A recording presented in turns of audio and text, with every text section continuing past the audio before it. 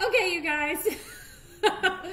If you didn't know, nobody's on yet. Oh yeah, we're talking to ourselves right now. But in case anybody's watching this later and we look a little frazzle-dazzled, it's because we just hosted Facebook Live from my personal Facebook page. Here we're going to start to join everybody in.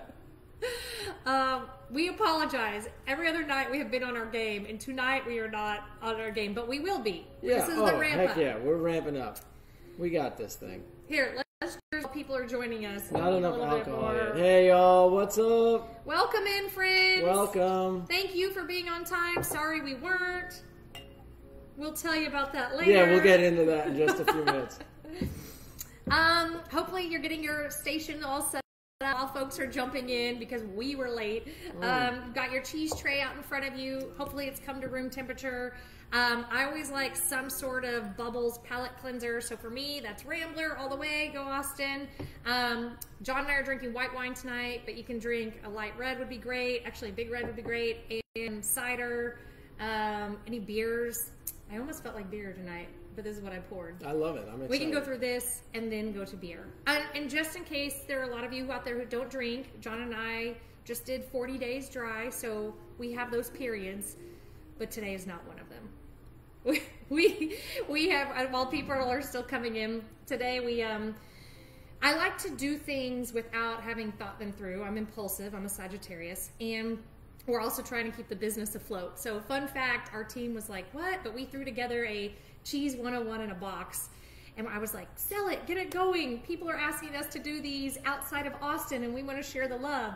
And they were like, well, what are we selling? And I'm like, stick the cheese in the box and mail it. And so today we had to film all the videos for it, like how to prepare your cheese plate and how to do the tasting. Meanwhile, Elliot like ran by without clothes on. We had to start over, and it's been that kind of day. It's been that kind of day. For those that have kids, like this is the first week that they're back to school, and so we're supposed to have structure in their day, and we're supposed to also run our business. And also take anybody care of else ourselves. Out there trying to work so and frazzled, do homeschool? So for the first 5 minutes of our tasting tonight can be seen on Kendall's page because we, in the last 10 seconds, signed into the wrong account as we were loading. So that's why we're a few minutes late. Also because our children are holding our other devices, rotting their brains out. But whatever we could do, we stuck them in the bedroom, closed the door, gave them our iPhones. They're 5 and 7, so don't worry, we're not in Snapchat world or anything yet. But they are also getting pizza all over the bed. So I just didn't want to give you nobody has ever had this illusion about us, but I didn't want to give you the illusion that we have all of it put together. Because we have none of it put together. Yeah. But we're going to taste some really good cheese tonight. Life unscripted, y'all. We've got amazing cheese, amazing meats. We're just really excited to be here. This is... we are just a few minutes away. We're at 80 viewers so far. We're probably going to hit about 85 here in a few minutes. We sold 150 tickets to tonight. We know some people will watch this video later after they've gotten a chance to put their kids to bed. So that's the great thing about our Facebook Live videos, is that you can watch it later this evening at a time that's convenient for you. Yeah. We have been asked why aren't we doing them later, and that's because that 7:30 to 9:30 window is our personal board meeting bath time, and we try not to touch that with anything else work related. It's sacred time. But that being said, if you're still tuning in and love this or want to do some of our other classes, our team of educators are probably way better at this than us. And they're doing a class right now, and those are private, small video conferencing links with only 20 people or so. And if you want, you can have your video on and chat and talk to the hosts and everything. So we're doing these virtual classes 3 different ways. One is John and I on Facebook Live for really big groups. 2 is with our team in those smaller groups, and you can check out all those classes online. We just announced one every single day to give people something to do because we're all bored and cooped up right now, but for good reason. And then 3, you can actually host one of those as a private party. So if anybody's needing like a team building, or you missed a milestone birthday or an anniversary, or want to get a group of friends together, we can actually do these in private settings for you too. So it's 6:10. I think we should start this. And we've got a really forgiving group. The comment, they're all pretty impressed that we're making fun of ourselves for hopefully screwing up so much. Nobody's going to publicly post the hate mail that we're going to get for messing up for being a start few minutes late. But we got Oh, look, our kids are already Everett, you interrupting. want to say hi? Is it something about the iPhone? Is Let it me really ask. important? Look. Oh, it's a math question. No, this is my school thing. Oh, fantastic. Yeah. Do you want to wave? Oh, it is your school thing in 10 minutes. I'll come and get you in 10 minutes, okay? So- See, balancing life and school, y'all. That is our son, Everett. He is a cheesemonger. He's been to about 20 cheese plants in his short life so far. And Many that no kids are allowed in. yeah, so he might come back later, eat some cheese, and talk about Yeah, it. he We'll did see. not see that prosciutto, which is his favorite His cured favorite meat, is on the plate, food in and the we world. probably won't get any. So I'm ready to get started. Thank you guys. Yeah. Taking a deep breath. Cheers. Give yourselves a high five for making it, for doing curbside pickup of cheese plates. Cheers yourself if you want. This is just a really great night. It's beautiful here in Austin. Kudos to our team for all this hard work and cutting. So if you're the math guy, I'm the words gal. If there were 150 times Well, let's not multiple, do the math. okay, Lots. they had to lots. cut a lot of meat. They had to cut a lot of meat and cheese. There's tons. Yeah, yeah. If you're wondering, if you were tuning in and you're like, oh, I just have to watch the Antonellis eat cheese and meat. No, we actually, people all around Austin picked this up today from the 12 to 5 window. Alexa, please be quiet. Austinites picked this up between 12 to 5, so there are a lot of people at home enjoying this cheese tray with us.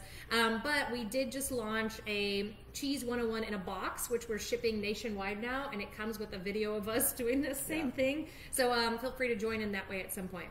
So, cheese and charcuterie. Oh, we got some hearts. Woo!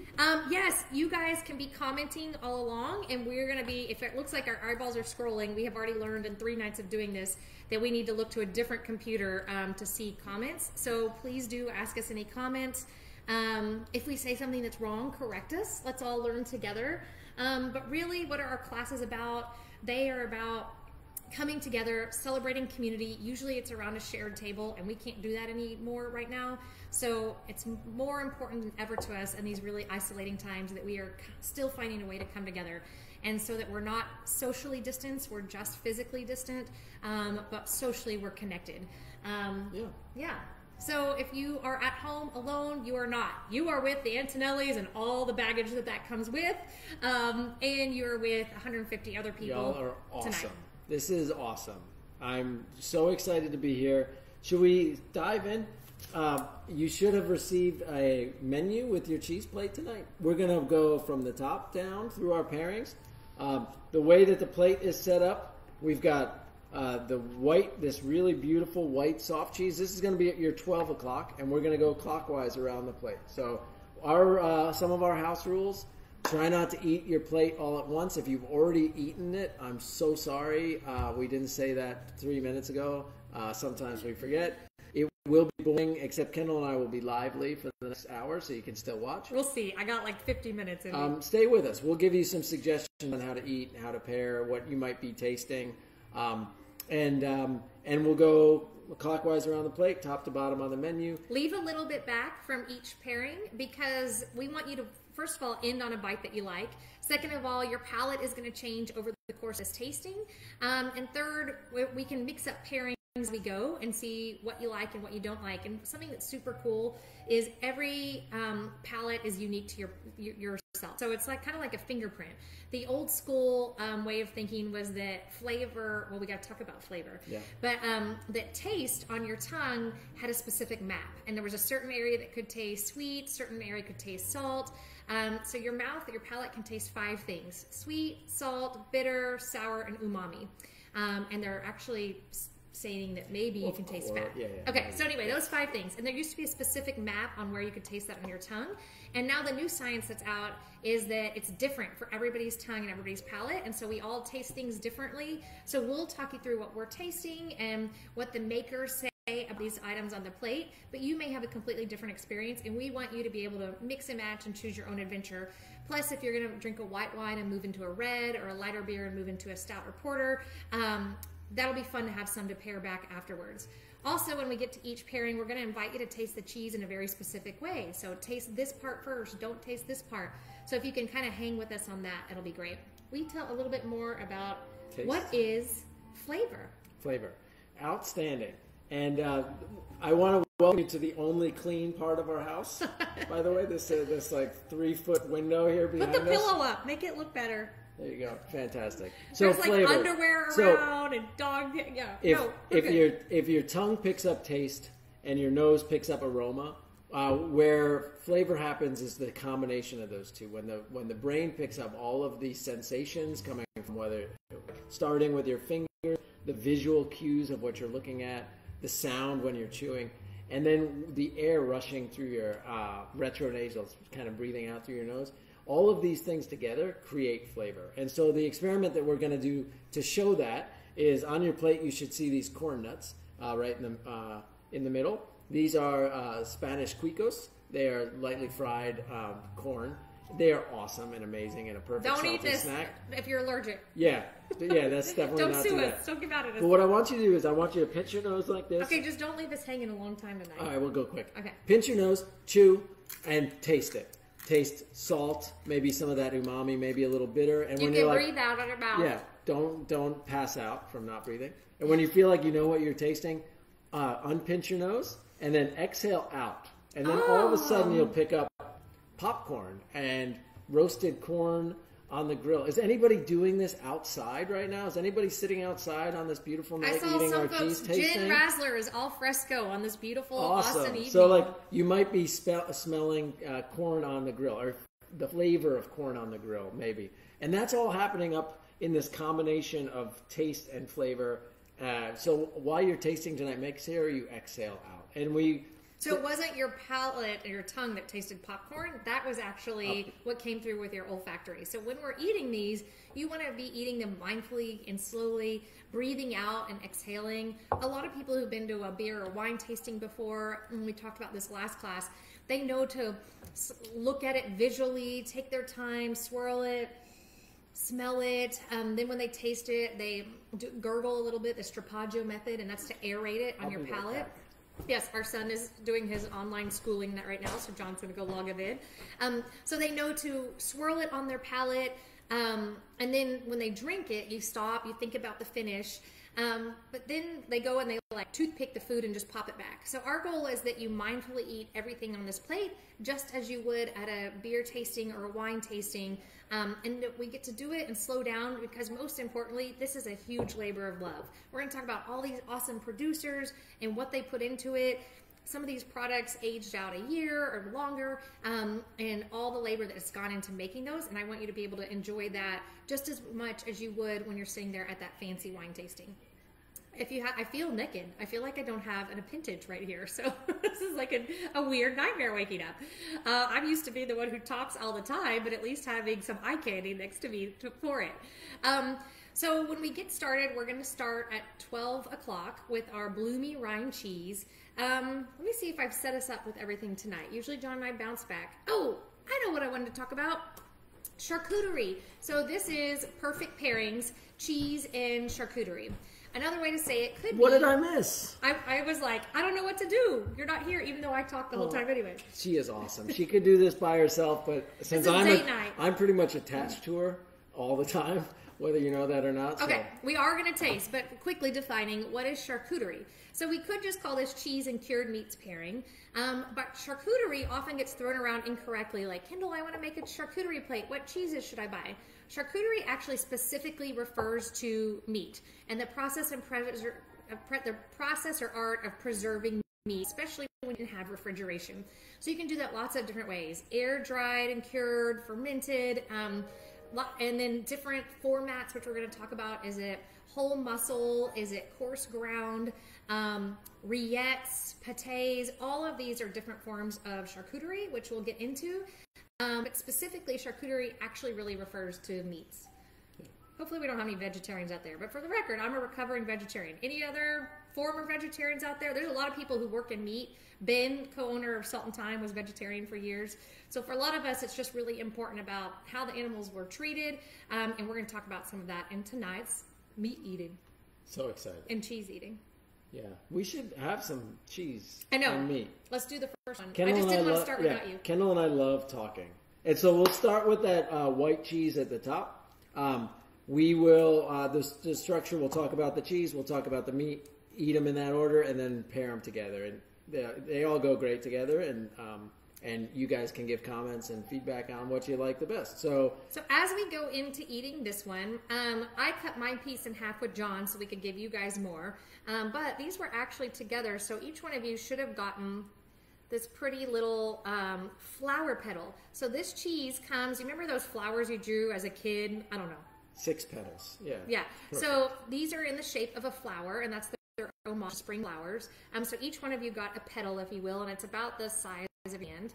And when you look at it, you should be able to see, we have too much light in here, but there's an inner chalky paste, then there's a cream line right next to the rind, and then there's the rind. And yes, we're going to talk about whether to eat the rind or not. It looks like, I was trying to wink, but that was like an eye twitch. Okay, Yeah, keep that- going.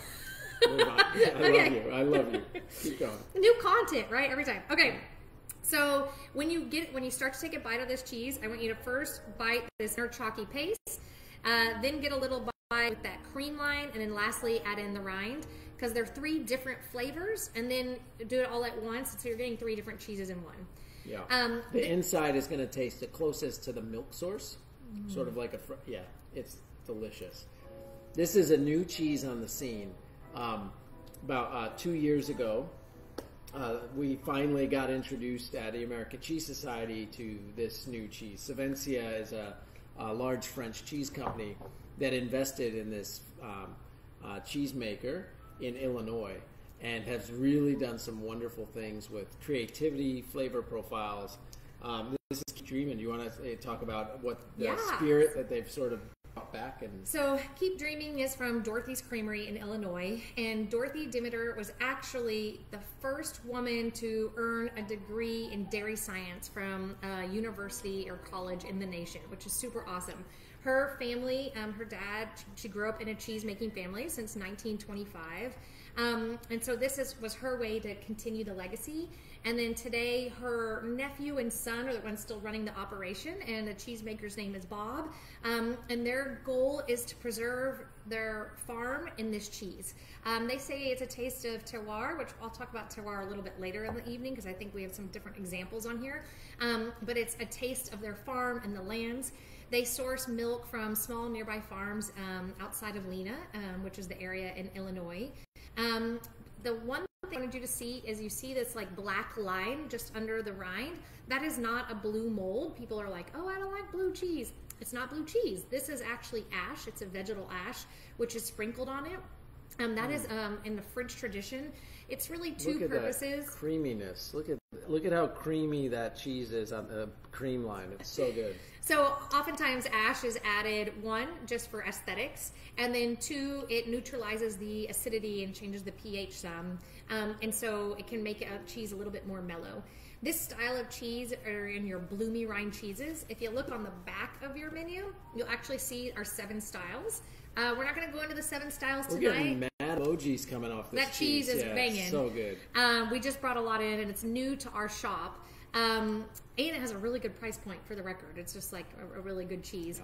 Yeah. So that ash, what was I talking about? Oh, that it's a bloomy rind, and the way that bloom works is it breaks all down the proteins in the cheese and makes it creamy. Yes. Wonderful. Well, so I would love to hear from y'all which part you like the best. Oftentimes, people would fight over whether the inside or the cream line or the rind is the better part of the cheese, or all of them together. I always think that if we could figure out a way to bottle the cream line into like a squeeze can, that would be pretty amazing. And this cheese has John was the flavor. one growing up that would just take the easy squeeze bottle. Easy cheese. Easy cheese, and pour it in his mouth. Fun story. Our first ever, what is that day? Not July 4th. April Fool's Day. We did a big display of our perfect pairings, and we had Velveeta and Rotel, we had Miss Bird's white bread and American Craft Singles, and then we had Ritz crackers and the easy cheese set up as stations. And a lady walked in and goes, "This is not the type of cheese shop I thought it was," and walked out. And we were like, wait, it's a joke. We call it Velveeta now, just to live that. We're getting a lot of great feedback on this cheese right now. Okay, so we got to tell you the pairing before you eat it all. So this is yeah, you go. All right, sure. You got it, my love. I was just going to say the reason I chose this pairing in a small format hard salami is because that one is so creamy. So we could have done this with like a prosciutto or something, but I wanted something with more texture because this one was so runny. So tell them about this one. Well, Alicia is telling me that we should just put this in a can right away. Fair. So Underground Meats is a collective in Madison, Wisconsin, and it's a butcher. And what they've been operating for a handful of years. And one of our team members, Brad, found them searching online, a very small little article, probably around 2012, I would say. And we hustled them. We hassled them for years and years and years. People often ask, how do you get your products? This is one of the ways. We called and called and called, and they were so little they weren't yet shipping out of state. But we knew that they were focused on like high quality meats, heritage breeds like Tamworth. We'll talk about that later. They were humanely raised animals, small farms, trying to do good for the environment and create really flavorful products. So we just kept calling. And with meat, one of the things that matters is your national licensing. So oftentimes as a salami producer, you can sell at a farmer's market direct to consumers, but you can't resell to somebody else who sells. So this is why for all you local folks, you can get salami straight from Salt and Thyme, but you can't buy Salt and Thyme salami anywhere else. And that has to do with legal licensing. So we just kept calling them and calling them and calling. Finally, they said, all right, you'll be the first phone call we make when we finally get licenses. And so we were the first company. Perseverance, baby. Yeah, first company that they shipped to out of Wisconsin, which is a pretty amazing thing. We've been selling them for about 4 or 5 years now.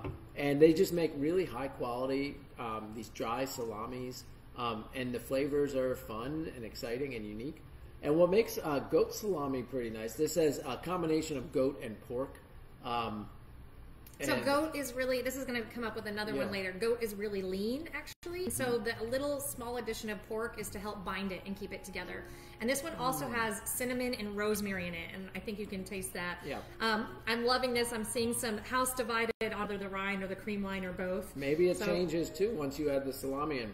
We don't want to start any lovers' quarrels. People often ask me, how should I eat this pairing? One and then the next, both at the same time? I really think it's choose your own adventure, but this one to me, I am going to do a little cream. I'm going to use the bread as kind of my cracker. By the way, there is bread on your plate. No, you're going to use the salami as your cracker, not the bread as your cracker. I need an interpreter. This is why we work well together. More. No, I'm going to eat this. You drink that. So everything just immediately on your bread and eat it, because then you're just going to taste yeast and bread, and you're not going to actually taste it. Trey's asking which is the goat salami. It's the one directly to the plated directly to the right. It's a little dry salami. So we're going clockwise, remember? We'll be going clockwise. It should be right next to that Keep Dreaming. That might be, Tracy, I don't know if you're super young, and if people just go look at an old school clock that goes around pans instead of digital. Yeah. Okay, you want me to go this way? I don't know. Wax on, wax off. Yeah. The thing that is cool about goat salami, especially at in a lot of farmstead producers in the U.S. Farmstead producers are raising the animals from birth, typically, milking, and then making cheese. And so part of the dairy industry is that the mamas have to get pregnant to produce milk, and they often have babies. And they all have babies. They often have boys, and those boys will grow up to become food supply chain. And so goat meat is the #1 meat sold throughout the world, or the highest consumed meat. Did you know that? I learned that recently. That's pretty amazing. That it's the highest consumed meat is goat meat in the world. So this Underground Meats partners with some of the goat raisers to make sure that the young males get raised into the food supply chain. And so they just do a really great job with the product. We got to visit their facility in, I think, 2013 for the American Cheese Society conference. When we had less grays, that's all I can say. I don't have any. Well, never mind. I'm like, how's the angle look right now? Yeah. All right, let's do the next cheese. Before we Love move the on, goat salami. we're going to keep moving horizontally, clockwise. There are things in the middle of your plate. One is this delicious little cup. I would need the cup. Inside of it is delicious. These are sweet and tangy mustard seeds. They are made locally. Oh, where's the video? Taste Elevated. Lori Krieger is just north of San Antonio in Castroville. So she makes all her line to meats. It also happens to go really well with cheeses because they're all acidic and pickled in some way, and so it cuts through the really rich palate coating fattiness that both cheese and meat have. So we definitely needed some pickles tonight. So we call these Texas caviar because if you don't like mustard, I'd still give them a try. They're very atypical. I love them. I put these on a grilled cheese sandwich. In fact, deviled eggs. I was going to say our award-winning grilled cheese from our restaurant, Fairground. It never won an award besides our own heart. But people were like, what's the secret? And besides good cheese and meat, it was these sweet and tangy mustard seeds.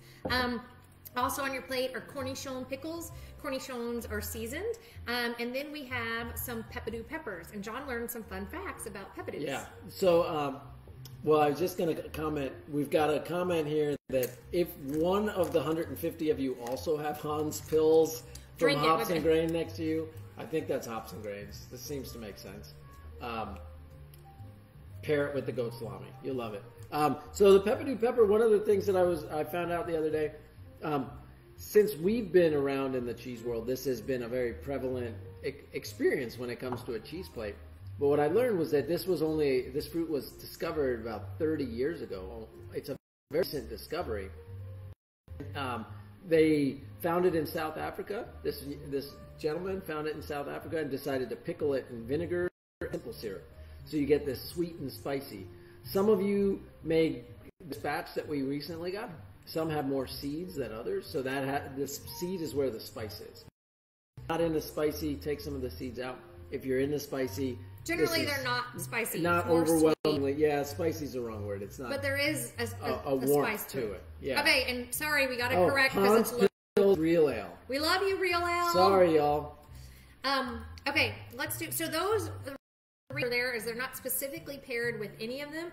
It's just when you kind of want a palate cleanser or to refreshen your bite, go eat something cold and let that acid cut through, and then go back and we'll start it again. So it's kind of fun between each pairing to go through that.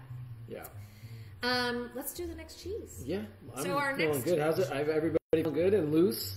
We're getting loose. Woo! I don't know what this shoulder thing is over here, but I'm feeling good. I'm finally stretching. Okay, so our next cheese is actually in the washed rind category. You will know because the first one had that white skin. This one has the orange reddish rind. There we go. A little bit better. You can still see that white, a little bit of that white mold on it, but that orange reddish rind is often a Brevibacterian linens or B what contribute to that. This style is known for being your kind of funky, pungent cheeses. That being said, this one is still a pretty mild, so I'd give it a smell. It smells like a little bit. I love me some funk in cheese. So you can smell that funk, but this is a mild mannered one, and it's one of the most famous wash rind cheeses in the whole world. Yeah, Taleggio. It's a name control I'll talk about in a second. But Taleggio is from the Lombardy region of Italy, a hard-hit area right now in the COVID-19 pandemic. Our thoughts go out to the people that we care about that are there living their lives right now in a very intense time. So this is near Lake Como. It's on the, eastern side of Lake Como. Kendall and I got the chance to travel there and visit, but Taleggio is a very famous cheese. It's a square cheese, so it comes in a very sort of squat but wide square. And what makes that interesting is that that kind of shape is really hard to perfect the aging. So these are actually aged in these rectangular boxes in these caves. And historically significant, so it's name controlled. And what that means is that the has identified that product as being culturally, economically, and socially important enough that it needs to be protected. This came about at a time when products like Roquefort in France were really important to the economy, and producers in other parts of the world started copycatting and calling themselves Roquefort. And you can see in places like Brie, most all of us know Brie as a cheese, but it's Brie de Meaux, Brie de Melun that are the actual name control products. Those are sort of the gold standards. They're made in a way that is very specific and dialed in. It has to be certain animals and certain times of years, or depending on the cheese. Depending on the cheese, certain qualifications. Champagne is a great name control product to talk about. And so, for instance, with champagne, because I just feel like it's the easiest Yeah. example, not all sparkling wines are champagne. Yet for some reason, people always want to say like, "Oh, we're having a champagne brunch," and I'm like, "Girl, it better be champagne if you're going to call it that." Not really. We're not that pretentious, but champagne means a very specific product versus which is made in that region in France from the Champenois method from certain grapes in a certain way. Prosecco is from Italy. Cava is from Spain. And then there are just sparkling wines and everything in between. And so each one, champagne is a name control. And so the reason it was name controlled is it needs to protect that local economy. And so people know every time when they're buying what to expect. And there are certain flavor characteristics that go with the champagne. All right. Hi, Aunt Baby. My great aunt just Great got aunt. on. Hi, You're Aunt awesome, Baby Aunt in Baby. Arlington. Let's do, and then I see some fellow cheese shops. Cheese shop of Fairfield in Connecticut is on, and Zingerman's Creamery is on in Ann Arbor, Michigan. So support your local cheese shops. Let's do. Please. Absolutely. Well, we'll talk about Telesia. Go ahead. Eat the inside of this cheese. It's kind of fudgy. I love the texture. Yeah, this cheese is outstanding. This comes from Ceresa. So as I was saying, this is from right outside of Lake Como. We got to visit the facility with our kids in 2017. I was the president of the American Cheese Society at the time. It's a sort of largest international cheese organization. And I was fortunate enough to be on the board for 7 years. And as part of that, I was invited to So go, who was running the shop? and the family and everything else. I mean, who's running my life too? I was invited to speak at the Slow Food Cheese Festival in Bra, Italy. It's the largest cheese festival in the world. And part of that trip, we took the kids with us, and we did a couple-week trip. As I said on the Facebook Live feed that was before this one, accidentally on Kendall's page, our kids have been to about 20 different cheese plants in the course of their lives already, and this was one of them. So Ceresa has a 100-year history. The has, let's see, 1927, almost 100 years. And they started by just being an Affinore, Valsicina, a cheese of that sort of region, of Lecco. And now they make cow, goat, sheep, and water buffalo cheeses. This Taleggio is one of their most important ones that they're making. And I remember we got to go and they gave us all these cheeses to enjoy right afterwards. And they're like, oh, just walk behind the facility. There's this gorgeous waterfall. Go sit and eat cheese there. And so we took the kids and sat there. Also make yogurt. Do you remember how good that Yeah, yogurt we was? sat. I mean, we have some like squirrely kids who move around a lot. So I was a little nervous they're going to jump in. John's going to try to show you a picture. Here's the picture of them. This is them in the cheese plant all dressed up a couple years ago. Let's see if aren't they cuties? They're so cute. Oh my gosh, you're such a proud papa. I'm so- He wears those pants in this relationship. I mean, I think they're cute, but they're also kind of stinky and a lot of work. Okay, so to eat the rind or not, we like to say a couple puns because it helps you remember, but a rind is a terrible thing to waste. No rind left behind, or be kind to your rind. I would definitely give it a bite. If you like it, eat it. If you don't, you don't have to, but give it a try, and I really enjoy this rind. And we have paired this in this Italian tradition with a prosciutto. That being said, This is a special prosciutto. This is made in Iowa. This is an award-winning, one of our first American domestic prosciuttos. Stick your nose right in it. Okay, girl. you're gonna look like Hannibal Lecter. That was like a little bit freaky. That's fair. I guess that's fine. I'm just saying. It smells so good. So this is prosciutto americano from Herb and Kathy Eckhouse in Iowa. Again, it has won numerous awards. This is heritage breed Berkshire pork. Something that I love about when we're talking about heritage breeds and our producers is it might seem a little odd, like, so wait, you value the breed so you're going to eat it.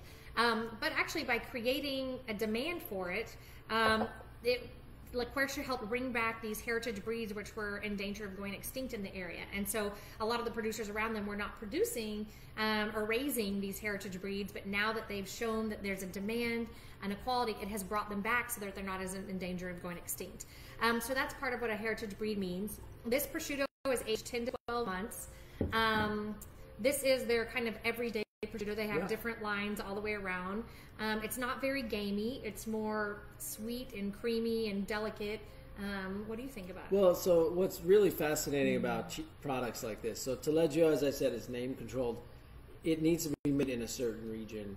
You can emulate the flavors and such in other parts of the world, but it can be difficult because the seasons are different, the temperature fluctuations are different, the aging environments are different. So producers try to replicate that. What's pretty cool about prosciutto is, it's an amazing product. I'll probably get some of this wrong. I'm picturing a tour that I did back in Italy in 2017, a different trip that I got to take, but it follows the seasons. So if you think of before modern refrigeration, they'd harvest the animals at like a time like September. It would be salt.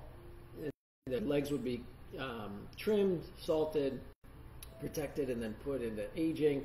So it would be somewhat warm, but not too warm. And then it would go into winter. And these facilities are up in the mountains with these giant windows where they could capture the breeze, the air flowing through, and kind of taking out the moisture out of these legs. So different stages of fermentation. It would go, then spring would come, then summer. So all these different temperatures and humidities and airflow.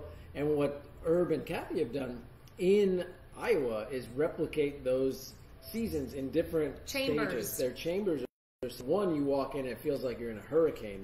The airflow is so intense. Another one is dry and hot. And so it's just an amazing thing that they'd be able to create this. Yes. Ed, I'm sorry that Abby ate all of your Easy Tiger baguette. Dor, I love that this Taleggio is just the right funky for you. Rob, my son can eat a pound of prosciutto Americano in one sitting. So just catching up on a few little things there.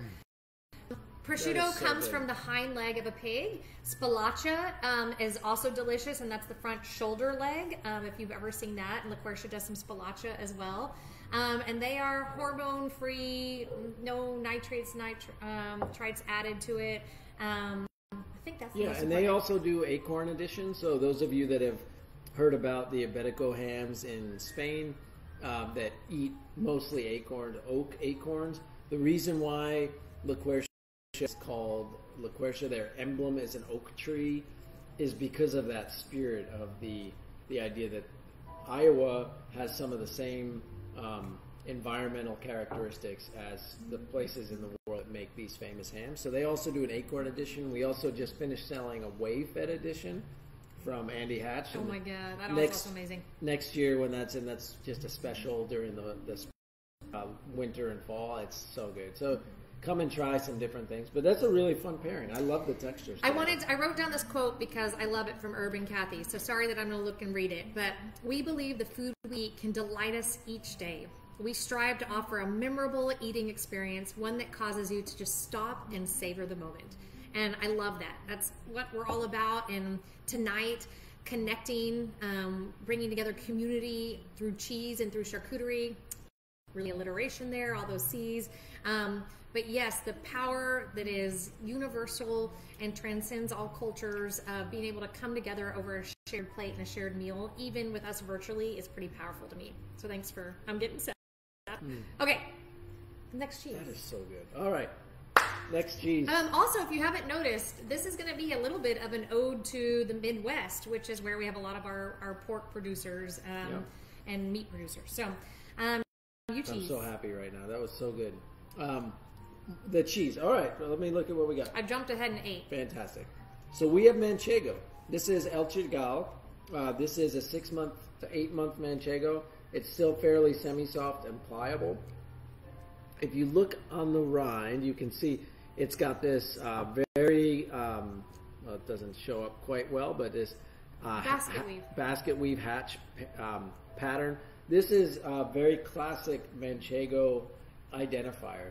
You'll see other cheeses from that region, Zamorano, Campo de Montalban, a few others that share this. But that's something you look for of the Manchegos. It's another name controlled cheese. And this comes from the Pueblo de Montalban, which is a small little town just west of Toledo, from the Corcuera family. And so we got when we took our trip to Spain. One of our goals in life is to visit all of the nice work. All of the see. I talk while she eats. Just keep going. I'll go.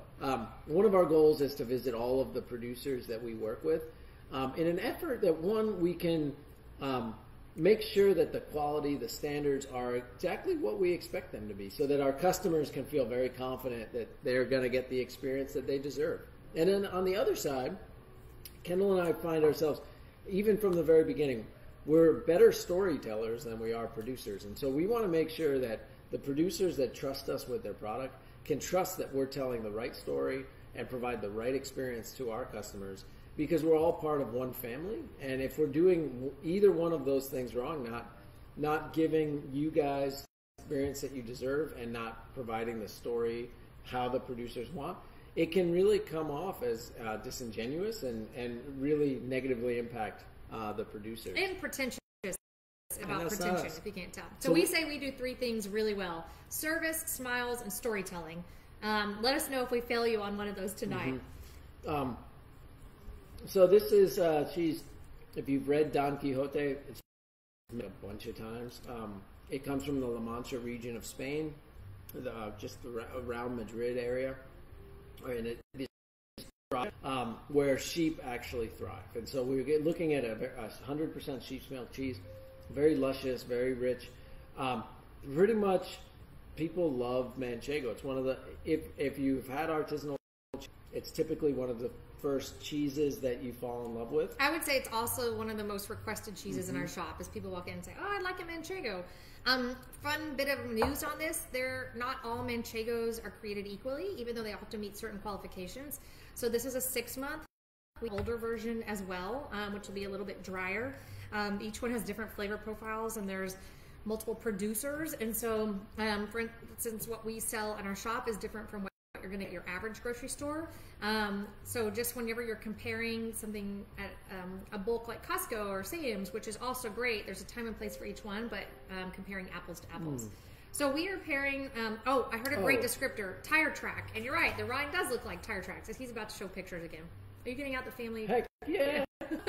What? John made these books for us, which is great. I'm just not that mom. Like, there's not even, you guys, I never made a birth book for my daughter Elia. Don't tell her. There's like not a picture of her in the house, except these books. So this is like our way to do it. This town that they operate in has like a population of 8 people. Okay, show them. Look, so this is Corcuera family, the owner, right there in the middle with us and the kids. You can see all the stacks of cheeses aging in the bins. They can flip them once a week during the life of the 8 months. It's just a pretty amazing. They took us in. They took the kids in. They're just really amazing people. All right. Yeah. Now you can go. Also, sheep's milk cheese. We've done a cow. We've done 2 cow. Cow are known for like buttery grassiness. Sheep's milk is known for being rich and nutty. Sometimes that lanolin texture, that like velvety, in a good way, oil is delicious. Okay, so I paired that tonight with stagberry. So stagberry is from Smoking Goose out of Indiana. The name stagberry comes because it's made of both elk meat, so that's the stag, and then blueberries that have been macerated in a mead. So this is like a really. They say that they're a butcher shop, they're a little restaurant, but they say that they are where old world craft meets new world innovation. And so you can tell that in this. It does have a little bit of pork in it, again, as a binder, because elk is so lean. So it's got those macerated blueberries in mead. This company is a Good Food Award winner. They also do hormone-free, they say, like La Quercia, animals that like to live like animals. No gestation pins. That's my hickamy, pins. No gestation pens. You did great. You okay. did great. All right. I love you. Amazing. What else?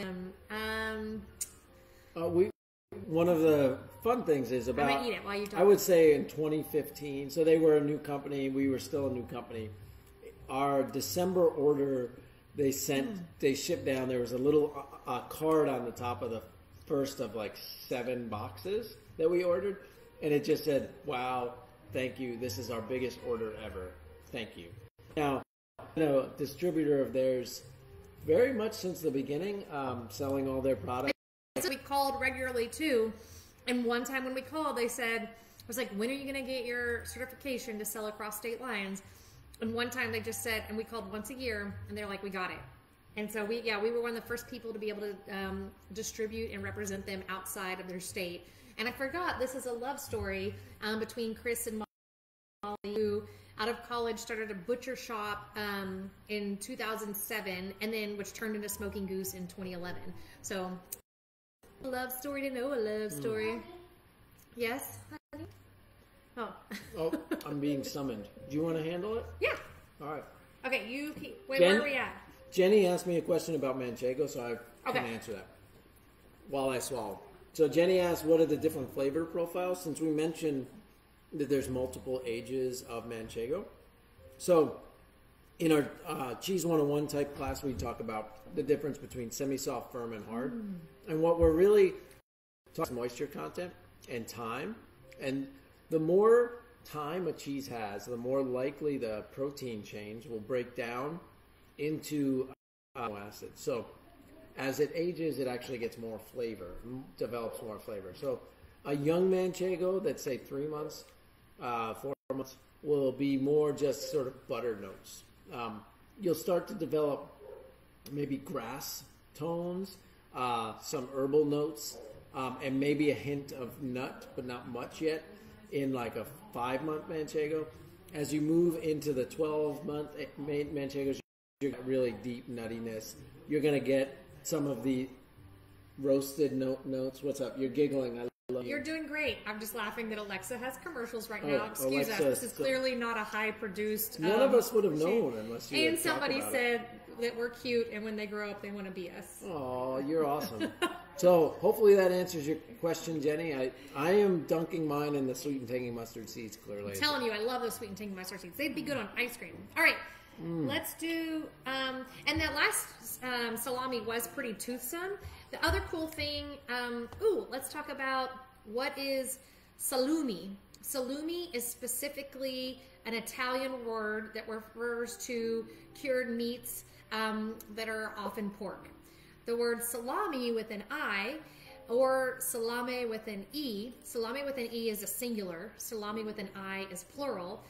A more general term that refers to a small format, cured, air-dried meat, which could be made of beef or pork. So, the more you know. I have to look up which one is the I and which one is the E. Because beyond taking my high school Italian, I don't remember those that well. Let's go on to the next one, because we're getting close to some people's bedtime. That's fantastic. Oh, yeah, our bedtime. Oh, sorry. I'm like, move on, but... Yeah, this is, if you've watched the other 2 Facebook videos, this works out really well. Don't go. No. You don't think about just cutting it like a long stick. You don't have to just cut it like this. A great way to eat these, any of these meats, is to buy a chunk and then cut it in salad, or so there's a lot of different ways to eat it, and it's going to taste differently if you cut it thicker, if you cut it thinner, if it's meant to be a bite or something that goes across your tongue. So just think of that and play texture whenever you're buying salami in a new way, because it's just really fun that way. So, and I guess that's a great segue into saying just simply, if these salamis, our team is elected to take the casing off of them. That's an optional choice. Some producers say yes, some producers say no. And so you can, when you buy a stick of salami like this, the longer you keep the casing on, the longer the life in the shelf life. And so oftentimes you just want to peel it slowly back as you go, slice what you need, eat what you want, and then peel back more and go. And so and most casings and artisanal salami or handmade smaller producer salamis are edible. And in fact, they love you to eat it with it because it's a taste of their aging environments and the specific molds and spores that they've gotten to grow on, which has fermented that salami into what it's supposed to be. So cheese.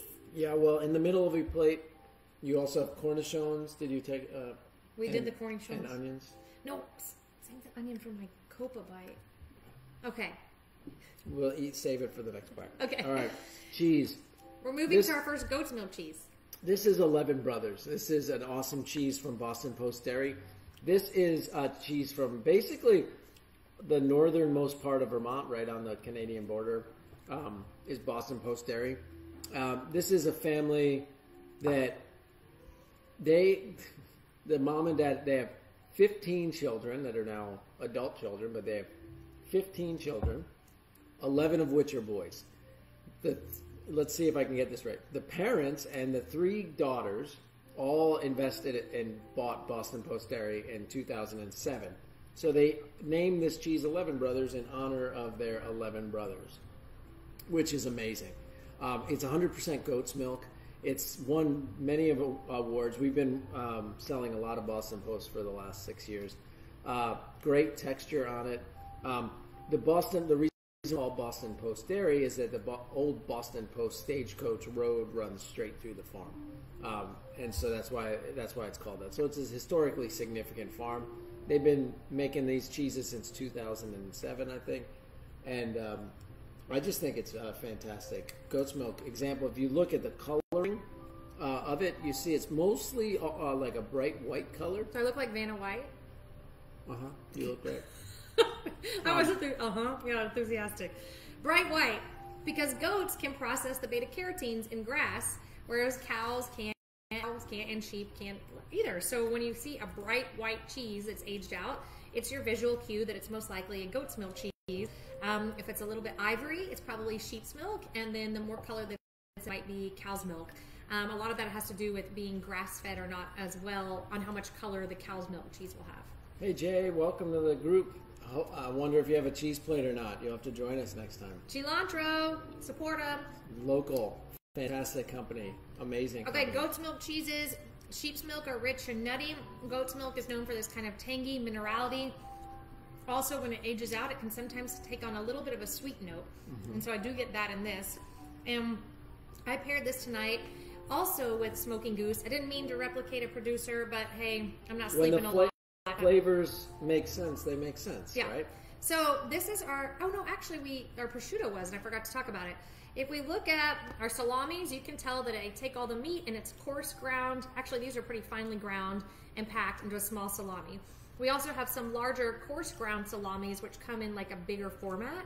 And then this is whole muscle cured. So it means like the prosciutto, the leg that John was saying, or copa, which is the pork collar or upper shoulder. They cure the whole piece of it, and so it's a whole muscle. And these are some of my favorites. They're just really delicate. They sit right across your palate. This one again from Smoking Goose. This one has won a Good Food Awards. The Good Food Awards, our Good Food Foundation, is based out of California. We're members of the Merchants Collaborative, and we are all committed to serving food or making that is tasty, responsible, and authentic. And those are a lot of buzzwords, but they have definitions about what that means in each category. So they have cheese and meats and beer and fish, pantry and jams and honeys. So this has been, this in 2019 won a Good Food Award.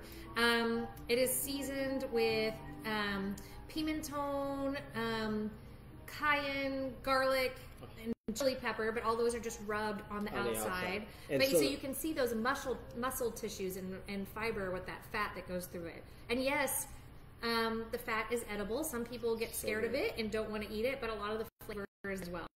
Jay, if you're still on, would you tell us if you guys are still open for takeout and delivery at this point? I'd love to know for a delivery night tomorrow. I hear some send me copa. Oh, we'll talk about white cheddar in just a minute. So one of the things about flavor, like so even good. Kendall said, it's this flavorings are rubbed on the outside of the meat. The same thing goes for cheese. You've got cheeses that are rubbed in herbs and spices and things. What's interesting is that the fat is actually easily absorbs those aromas, so that flavor basically kind of moves onto the inside of the product, and it's pretty amazing. So you could avoid the rind on this and still experience some of those flavors.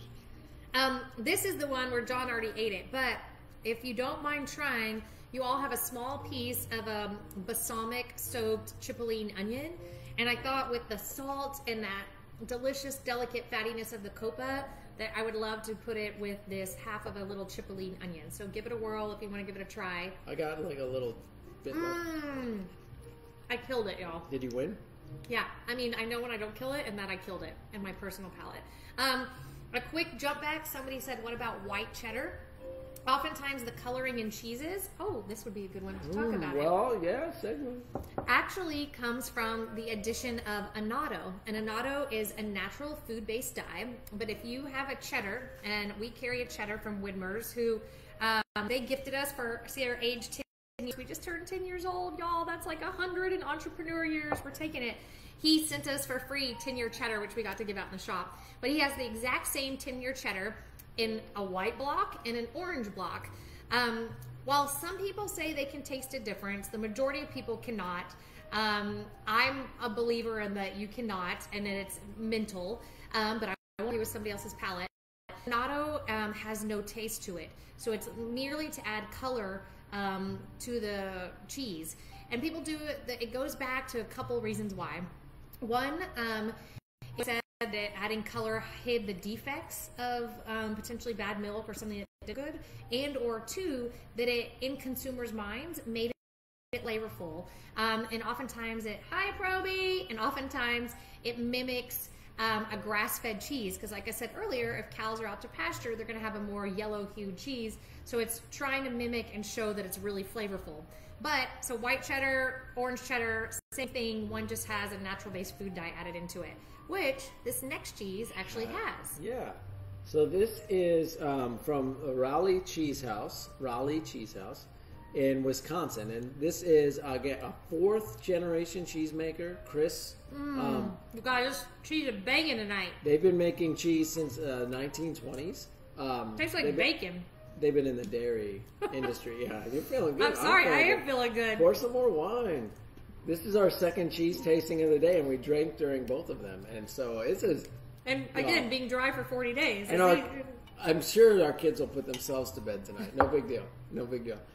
So Chris Raleigh, he is one of the gentlemen of the cheese industry.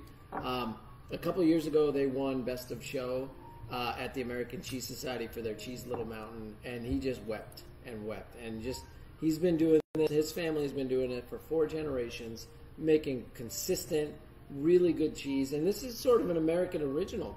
What he's got here, it's sort of an American style cheese with bluing in it. They've added Penicillium roqueforti into the cheese and then pierced it. This is an aerobic mold, so when the oxygen enters the veins that they punctured the cheese with, that mold will grow. And that very delicate. It's very delicate, right? Wouldn't you say on this? I was just eating and not listening. All right, fair enough. I love it. Oh yeah, if you're scared of blue, still eat this. Like, so this is a fun one because we only had 5 cheeses tonight. We like to always put a blue cheese on when we have 7 cheeses, but because we only had 5, I know blue can be pretty. That being said, if you're scared of blue cheese, still try this. It eats more like a cheddar than it does like a blue cheese. So it's just a fun one to include.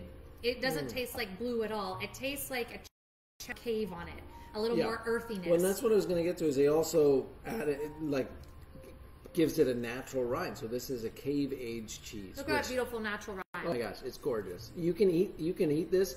It looks like dirt, smells like dirt, tastes like dirt, but that could be really soil. We'll say soil. So fancy. We like dirt. That could be amazing with the right beverage. Right? If you that flavor profile can bring out the minerality of a Sauvignon Blanc, or it could push forward some of the earthy notes of a Pinot Noir from like Washington or something. But this cheese is just absolutely outstanding. Again, yay! Eileen, who doesn't really like blue cheese, we love hearing that you're like, I don't like blue, but this is fantastic. It's just a good example of how many of us get used to this is what always blue cheese means, or this is always what a goat cheese crumble means. It's because that's what we see. Every salad has this version of a goat cheese crumble. Every salad or something has this blue cheese. And when you go to a specialty artisan cheese shop like ours, whenever we are open for curbside and call-ins, but you can't walk in. However, if you do a virtual cheesemonger appointment, we can show you all the way through the case. And so the point is, we have like 10 different blue cheeses, and they're all so different. And we're going to talk you through that and say flavor a little bit. Do you want to smack you in the face, or do you want more creamy and subtle? And that's what's amazing about cheese, is it's just milk, salt, rennet, and thyme. That's it. And all of these different things come out of those. Amazing. So we'd love to take you through the rainbow of cheese. What are you giggling at? Alicia said it tastes like a bean and cheese burrito. Did nobody got bacon right at first? Now I don't know if I got bacon. I got to eat it again. But when you first said it, I was bacon. So. Oh, you know what? It was against the sausage we're about to eat. So I'm going to tell you about the sausage. Let's do the sausage. All right. My love. This, I'm sorry, did not print on your menu. So this is your, which that sounds disgusting. But this is actually a Texas sausage made at La Villa Ranch. It with a little bit of pork. Again, quail is super lean, so it's quail, pork, and jalapeno. The difference in sausage and salumi. Sausage is a cooked product, so this meat has been cooked and then turned into this format. So that's why a lot of sausage texture when you think of summer sausage versus an air cured, dried in a cellar salami. Let's give it a go and pair them together and see what you think. Got a little jalapeno in it. Got a little warmth to it. Oh yeah, I tasted the bacon because the cheese was against this. That's fine. They smells great. It's they are a working cattle ranch. They also train polo ponies. That's a good bite right there. Look at that. Do you want it or can I have it? Well, if you do it, we're both going to have our mouths full and nobody can talk. So, I will continue talking. I think, I haven't gotten a taste of pairing. What does everybody think? We're getting, I got a shout out for Rambler. Great call. But, a couple also people. A good friend. Hi, Paul. So, we've got some younger generations coming. Jenny said that she's got her son with her.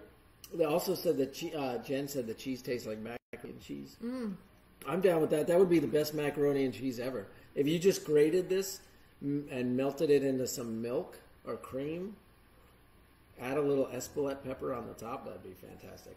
All right, guys. What'd you get? Since you just did the pairing, I haven't gotten to do it yet. You know, by 5, I'm like, I got awesomeness. Do I have to like really assess it? Okay. I told y'all earlier, assess the early one. We're just eating. No, I got a lot of what our guests are saying. Quail sausage.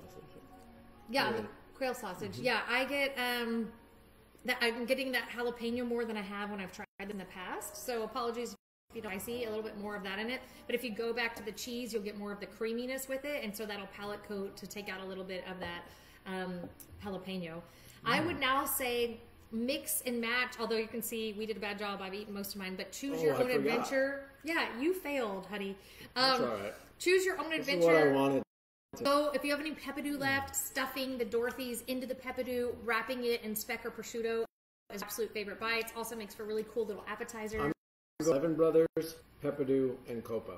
Okay, you go, boy. And that means you're a while, so I'm going to be talking. Do you want to talk about our core principles? Let's do it. And so as we wind down, just super thank you for joining us tonight. It has been an emotional week. I'm sure it has for us. I'm sure it has been for all of you as well. Life is not normal, and we know yet that we are still super privileged, and it's really not normal for a lot of people. So our thoughts and prayers are with them. And in addition to our thoughts and prayers, it's important that we keep doing our physical distancing. But as two survivors of depression, we feel like it's also really important that we stay connected and socially together. So thank you for joining us tonight. Alexa, I'm in a moment. She doesn't know that one. Sorry. I was going to turn her off while you're finishing. No, stay here. I got it. So it's important to us that we're together and that you're sharing this night with us, and we can't believe that people are with us and that we get to do this with a living. And so we just wanted to close out, as has accidentally become tradition, with telling you about our core principles and what you're supporting when you support us. So our mission is do good, eat good.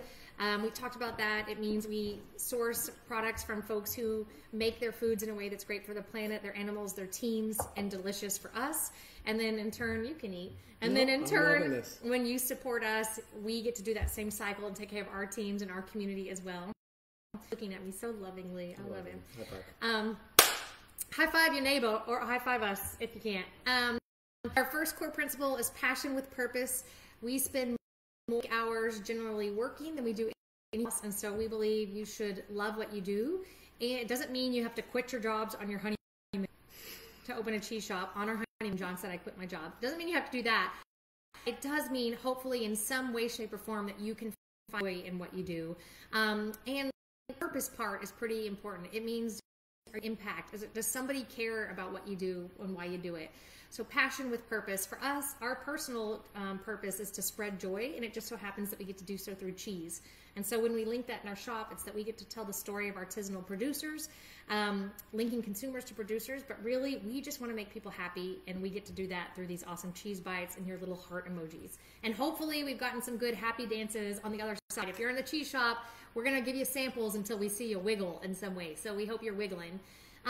Next, be true to yourself and to others. For us, that's our integrity. It means never lying. It means not faking it. If I don't know something, every time we learn, it tells us that we have so much more to learn, despite being certified cheese professionals, and we love being students of life. But it also means that people get to show up in our shop, whatever is the true expression of themselves. And we want people to live that and be true to themselves. Third is family first and then business. And for us, that means however people define family, whether it's their dogs, mine's barking outside. If your dog is here enjoying your cheese plate with you, that works. But we all go to work or try to make a living so we can put food in our mouths, a roof over our head, and pay for our medical bills for us and the people that we love. And we want to make sure that we always keep that in perspective in our business with everybody that comes into contact with our business. Then it's, what did I miss? Be a juggernaut of awesome. Y'all, it's not good enough to just be awesome, because you can be awesome alone at home, doing whatever you're doing. But if you're a juggernaut of awesome, you're an overwhelming force. It's about leaving a positive wake. We believe that every single time we come into interaction with you, we're either giving you energy or we're zapping it, and we dang sure hope that the Antonelli team and us, that we are always giving you energy. So thank you for that tonight. And last but not least, it is to improve every day. We know we're not perfect. We just own all of that. But if there's a way we could have made this better for you, besides, getting on at 6 and posting to our professional page and not our personal page. Yeah, we got and not having children run on the screen. These are our messy and perfect lives. But if there's a way that we could improve this, then we would love to do that for you. And we welcome the chance to get up and be a better version of ourselves every day. So with that, Austin, we thank you for connecting with us tonight, for building community, and doing it through cheese. So here is our cheers to you, and whatever you're drinking, whatever you're doing, you are not alone. You are with the Antonelli's team, and we appreciate you. And if anybody needs a distraction, we'll be doing this twice a week for the next, until. On Monday, we're doing Cheeses of the Globe, and our goal is we're trying not to repeat anything or take one of our awesome team member classes. But this group seemed to love all these cheeses. By the way, I ended on a high, and then you brought it back down. Right. We gotta. Y'all are amazing. We think you're have an awesome night. Last but not least, I will be going back to your questions if we didn't get to your questions tonight, and I will be answering them in my meeting. So thank you guys. You stay safe out there in your community. Support your restaurant producers when you can, and be good to yourself. Good night, y'all.